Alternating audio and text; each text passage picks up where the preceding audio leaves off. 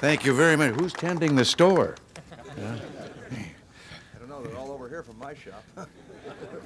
Please, sit down. I apologize for being a few minutes late here. Maybe that announcement should have read the late president.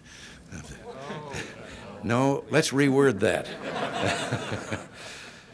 Well, in my State of the Union address this year, I called on the Congress to join me in cutting projected deficits significantly over the next 3 years. I said at the time that deficit reduction should be a bipartisan effort, bringing representatives of both parties in the Congress together with the top officials of the administration to develop specific proposals.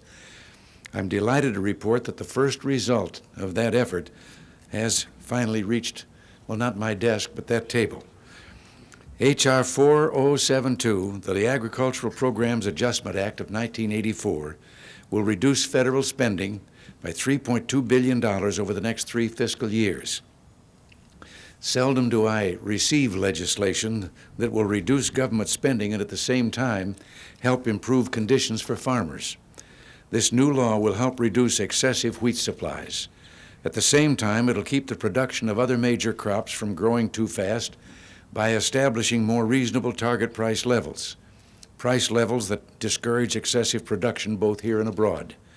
In addition, during negotiations on this legislation, we were able to provide additional funding for farm exports and for farm disaster assistance programs, both high priorities for farmers.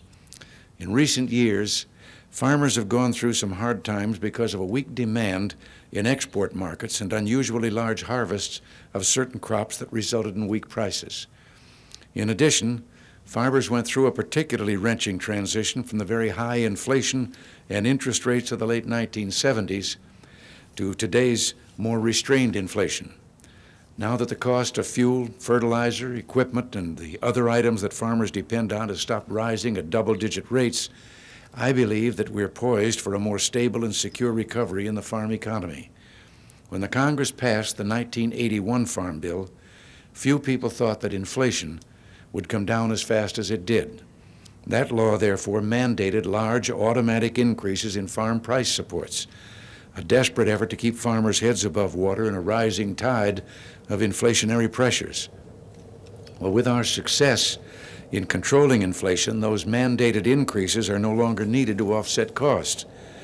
Indeed, instead of improving conditions in the farm sector, the mandated target price increases threaten to further depress commodity prices by creating too great an incentive for increased production at the same time that they were adding to the deficits. H.R. 4072 makes much needed reductions in the increases mandated by the 1981 Farm Bill. I want to commend the fine bipartisan effort of the chairman of the Senate Committee on Agriculture, Nutrition and Forestry, Jesse Helms, and the chairman of the House Committee on Agriculture, Kika de la Garza. And thanks as well to Secretary of Agriculture John Black for his fine leadership. Their work was vital in moving H.R. 4072 through the Congress quickly. This bill was the product of some tough head-to-head negotiations. Like any compromise, it's far from perfect, but it demonstrates that a good faith effort by all parties can produce results. As I sign this first installment of the deficit down payment, I want to give a word of encouragement to those who are working on the remaining proposals still under consideration by the Congress. The skeptics who claimed that the Congress and the administration would be unwilling to take any tough steps to reduce the deficit were just plain wrong. And now that we've shown we can do it, we must go on to take the other tough steps that the good of the country demands. So I thank all of them. Thank you. God bless you. And now I should do what I've been talking about and sign that bill.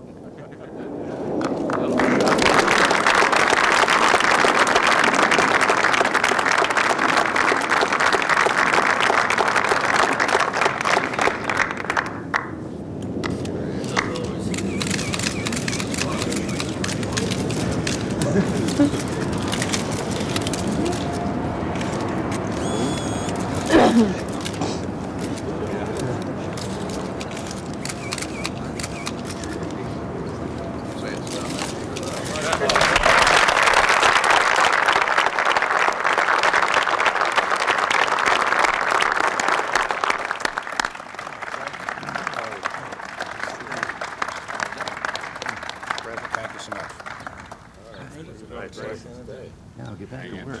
I don't know, he forgot. Yeah.